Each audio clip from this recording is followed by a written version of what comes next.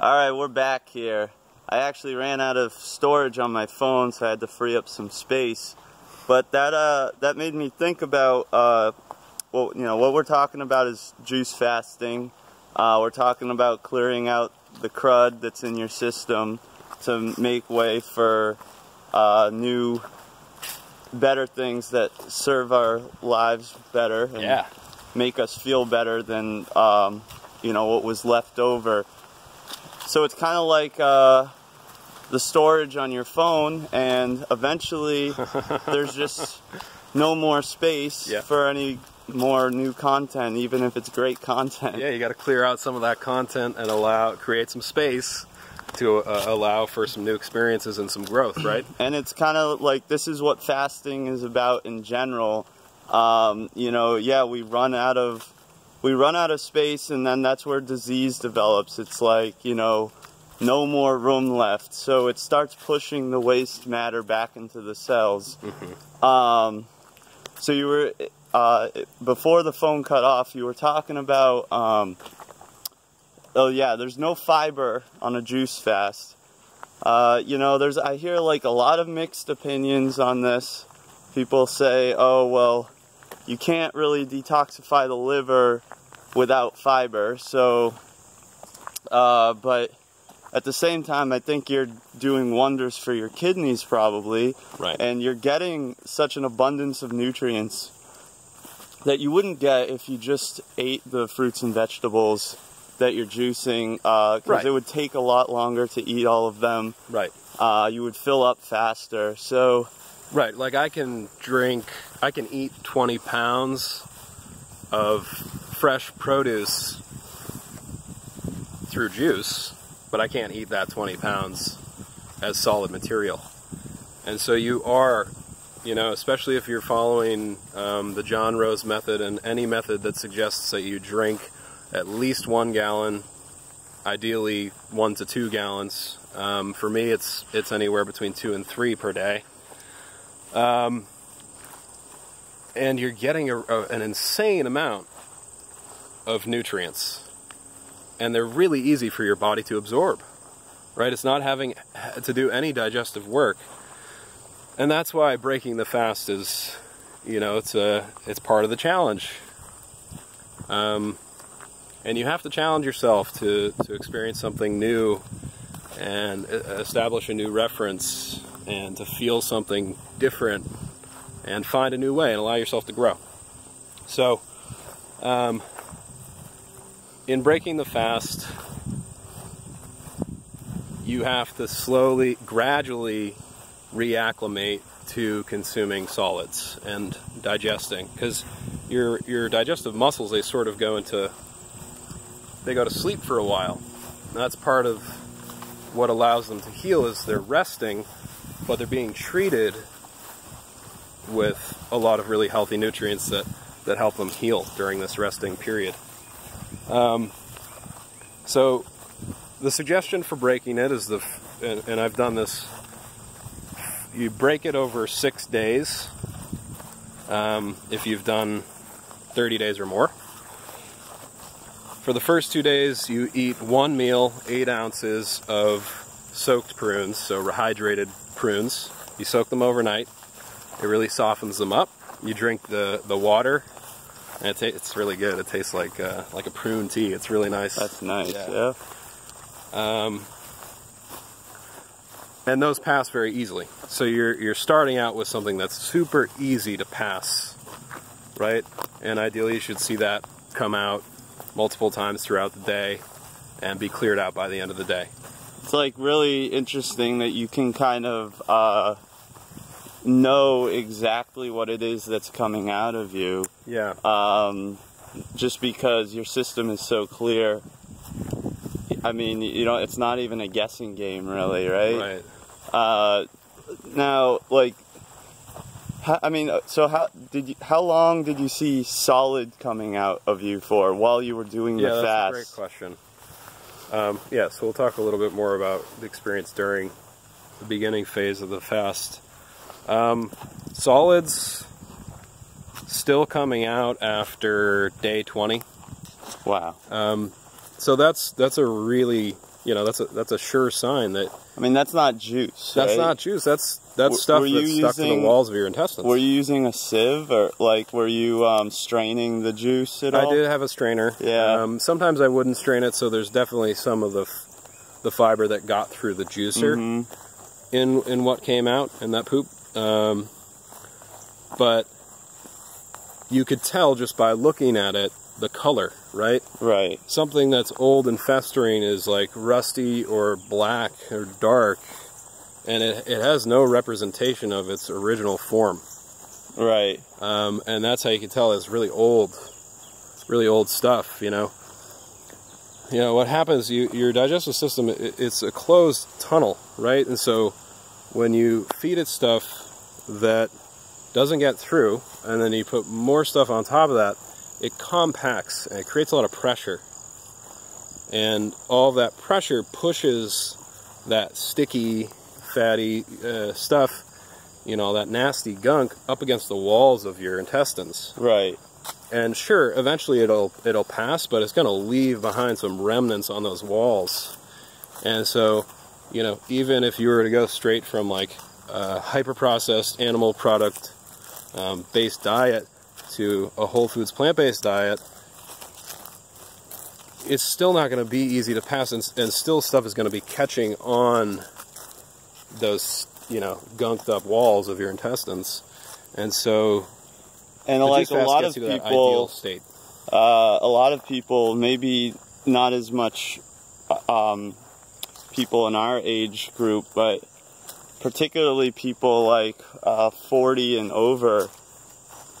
Well, the average American 40 and over has already developed diverticulitis, right? So they have blowouts. Yeah. Big, like, round, sometimes even the size of golf balls, probably blowouts out of their intestine because of the pressure, lack of fiber in their diet. And, like, interestingly enough, you know, like a juice fast, which doesn't have any fiber, but it is all liquids going through your system with nutrients, is what will help heal that situation. You know, that is, I'm going to just put the disclaimer that that's anecdotal. Yep. But, you know, it's just that I've heard so many good things. You're not going to see a lot of science about this yet, because there's not a lot of money in it. I'm pretty sure Hippocrates Health Institute, along with probably some other similar raw food healing programs, might use juice fasting and can report a lot of positive outcomes for people who have diverticulitis. But yeah, like I said, there's no money to be made here. You can't put a brand on this treatment. You know, it's not a medication that can be made in a lab. Right. It's a natural, holistic solution. Right, and I mean, you know, every, you know, spiritual culture for, you know, thousands of years has been using some form of fasting to heal people. You know, back in the day, it was water fasting because the water wasn't destroyed like it is now, you know, after the chemical revolution. Yep. If you think about it, like, our water's only been poisoned since, like, 1945. Yeah. You know what I mean? Yeah. Like, our grandparents kind of grew up on good B12 rich water. Yeah, mineral rich, clean, non-toxic water. I mean, you'd think maybe it wasn't as clear looking, but that doesn't necessarily mean that it was bad, you know? Yeah, no. But yeah, so, okay, so you've lost like 15 to 17 pounds. You lost like a couple inches on your waist. Yep. You need to get some new clothing. Yeah, I gotta get some new pants. Your energy, talk about your energy. So my energy has been a lot more consistent. I wake up earlier with more energy right away. There's not as much lag time starting my day. I kind of just wake up and I'm ready to go. I feel much lighter, of course, being cleared out. And I don't have to rely on other stimulants like coffee and stuff like that to get me through the day. And that allows me to it really improves the quality of my moment. You know, I'm not always seeking that next quick shortcut, that next pleasure to kind of get me through the day.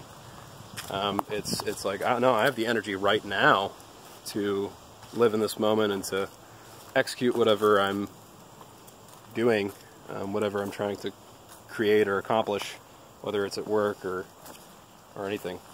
I notice that when I do a day of just juices, and it actually happens even when I'm just purely raw, you know, several days in a row consistently, is I'll just get these bursts of euphoria, you know?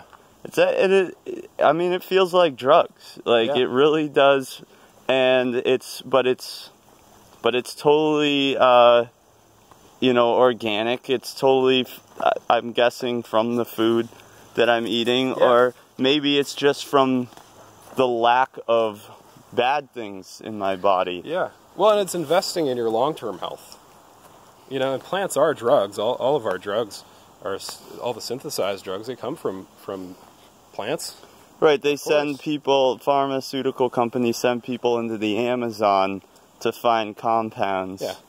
Penicillin comes from mushrooms. You know, a lot of our strongest, most trustworthy, tried and true antibiotics and other drugs, they all come from plants. You know, they do. But often the reason we have to use them is because we've self-inflicted a lot of damage, you know, and that damage causes disease, and then we try to take a shortcut to patch up that damage when it could have just been prevented in the first place. And when you try to take one shortcut, then it has side effects, and you've got to add more to that to help you with those side effects. You see people with heart disease, they're on like 12 different medications, right? But you're seeing a lot more of these holistic practitioners that put people with heart disease on a whole foods plant-based diet. Right, and the results are astounding. Which is now, by the way, I can say there is science for that. It is scientifically proven that so far the only diet shown to not only halt but actually reverse heart disease is a whole food plant-based diet, free of extracted oils and refined sugars and processed food. And it's not necessarily even a raw diet. They did it with cooked foods. Yeah. But imagine if that's what you can do with a whole food plant-based diet that's cooked, imagine what you can do with raw food. You know what I mean? Like, I just, you know, hopefully someday someone, some philanthropist is willing to put in money to get studies done about raw foods and about juice fasting. So I just want to backtrack real quick. Yeah, certainly. Because we were talking earlier about, you said you still saw solids coming out after about 20 days. When did that ever let up, or when did it start becoming primarily just juice? You know, that was just juice. I think around like the 24th or 25th day, it was majority just juice, and then sometimes a little bit of the fiber that would get through the juicer into the juice. That, you know, I didn't feel the need to really strain that stuff out. Yeah, because I could tell that that's what it was. Right. When it came out, it was the color of what it was when it went in. You know, so if I drank a bunch of carrot juice and some of the carrot fiber got into the juice, I could see the orange carrot fiber. That's interesting. So, like, it kind of, and it's not like you're emaciated or anything. I mean, you look good, like, and you lost that weight, so it's almost like because you were getting calories and you were also getting nutrients, you weren't necessarily losing too much glycogen or too much fat or too much muscle mass. It could have been purely, well, as John Rose puts it, the serpent in your belly, like, you know, basically just the stuff that was backed up in your intestinal tract. Yeah, John Rose reports that the average North American on a Western animal product diet has anywhere from 10 to 15 pounds of backed up material in their system, right? So majority of it, for me, having followed that type of diet for the majority of my life, it was probably just backed up material that I flushed out, and I certainly could see it all coming out. It was incredible, the amount of stuff that was coming out. At first, you know, I was shocked. It was like this revelation that all this stuff had been inside of me just festering, you know, just releasing toxins and putting my body into a state of battle with itself, you know, and it caused a lot of unnecessary exhaustion. Just so before I forget, I remember you said I remember you had some skin stuff going on before this juice fast that kind of cleared up a little bit. Yeah, so on my elbows, both of my elbows, I never got it checked by a dermatologist. I remember seeing those. Yeah. It was just like just very dry. Callus, right? Yeah, you know, it might be some form of eczema, but super dry and bubbly and rough.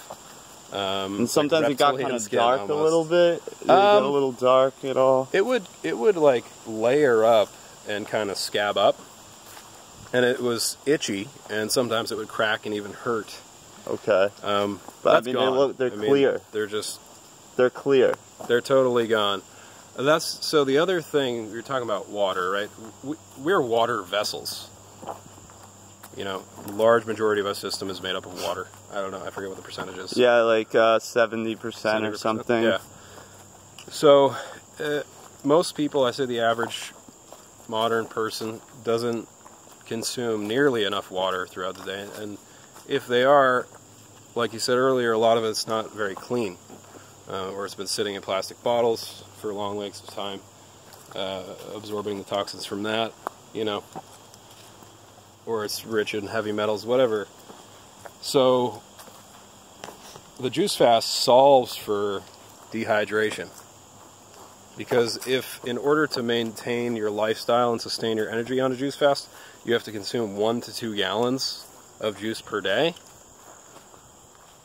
that's plenty of water. Right. You're getting all the water you need, so you're ultra hydrated. And that's clean, mineral-rich water. Right, it's actually ionized and structured. Naturally ionized and structured, because we know the root system has a filtration process. And distilled. Yeah, and distilled, yeah. So that's one of the factors that contributes to clearing up your skin.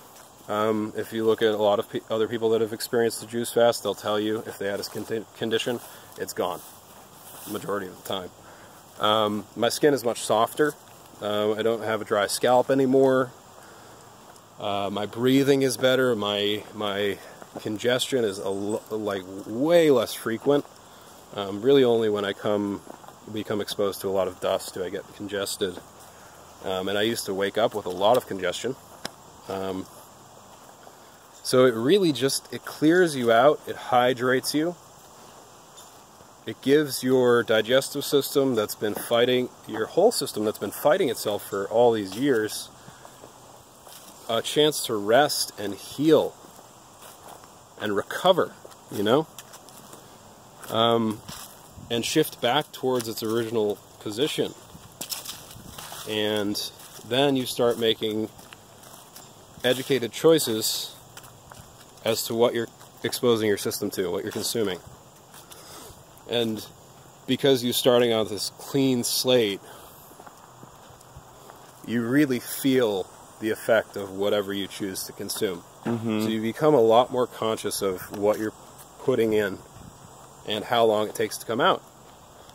Because ideally you put something in, and it comes out same day, you know, a few hours later, and you can see it, right?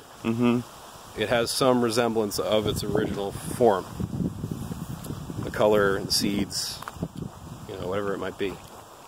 So, are you going to be pursuing a 100% raw diet, or as close to it, or what does the future look like for you once you finally are able to break this fast, which sounds like you're having too much fun to even stop? Well, like I said earlier, the breaking has been difficult, and I've tried to break it twice now. The first time, I didn't do my research. I was so excited to eat. I was like, I got the 30 days, let's eat. You know, and I figured as long as I'm eating raw plants, I can eat whatever I want. That was a foolish way to do it, because my digestive system wasn't ready. Now, after I do break it successfully and I reboot the digestive system to processing solids, I plan to pursue a 100% raw diet. It just is what my intuition tells me, you know, and the fact that doing 100% raw juice fast has shown such clear results in my, I mean, I feel it, you know, I really feel it. It seems to make sense that I would consume just raw, plant-based whole foods, you know. It's really, this really is like inspirational for me. Is that your alarm? Yeah, it is my alarm. Let me just grab it. Just because, I'll be honest, like, even I struggle on the raw diet. I do eat some cooked food, and I keep it under 10% of my calories, and if I ever push it over that, I end up regretting it. I do have adverse effects, which is really the thing that keeps me on the high raw diet. And what I eat, when I do eat cooked food, I try and it's mostly just cooked beans or legumes, and I really won't stray much further than that. You know, I can be bad sometimes, but like I said, I know my consequences now, so it really keeps me on the straight and narrow for the most part. Yeah, in rebooting your system and all of your alarm systems, right? Because any negative symptom it's an appropriate symptom. It's not inappropriate. It's your body just telling you something is wrong, and that you need to make a change, that you need to make an adjustment. Right. You know, to allow for some movement to happen. And so doing something like this really does put you in tune with that alarm system. And the symptoms become more obvious, and it forces you to listen, right? It forces you really to listen to your system, what it's telling you, and make adjustments so that you can be healthy. Well, this is some incredible information, and it's really great to know someone firsthand who is doing this. Like I said before, I'm really jealous of you, man. I need to like try and get on that myself. Yeah, you will. You know, like ever since I got into this and started learning about it, and like I said, even just the 4 days that I did felt incredible. Yeah. They felt amazing. And had I been better prepared and prepared my juices ahead of time with you know, glass bottles and a vacuum sealer, I probably would have continued on it because it did feel so good. Yeah. I had more energy. I felt much better in the gym. And, you know, I just wanted to run around all the time. Yeah, yeah. So there is something to this. Now, real quick, before we end this, if there's anything else you want to say that you feel like we left out about the juice fast? Well, one quick thing, you said, you know, you're jealous, but it's important for you to realize you've certainly inspired me to go down this path, you know, and I kind of, it's funny how I just met you, right, at a time where I was willing to try something new. So I appreciate that. It's important that you know that you've played a big role in inspiring me to invest more in my health, you know, so that I can become a healthier organism that contributes to the whole healthier organism of all life. Thank you, because sir. that should be our intention, so I appreciate you, man. Josh. Yeah, thank you. Yeah, man, that's what we're trying to do here, is help shift the paradigm of the aggregate of society, you know? Once we have that paradigm shift, it will make a free society much easier to obtain.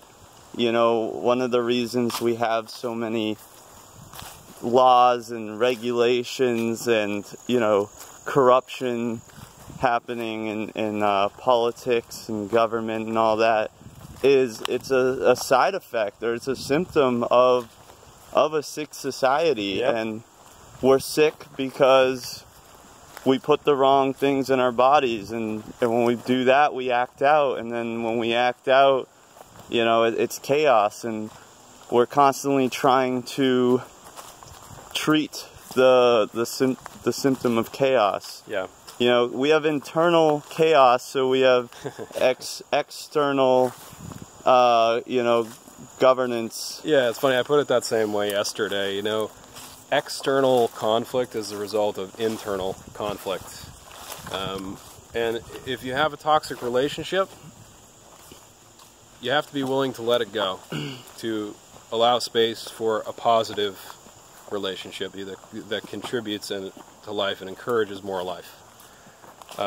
Whether it be with a person or food or your occupation or your own turmoil that you have going on.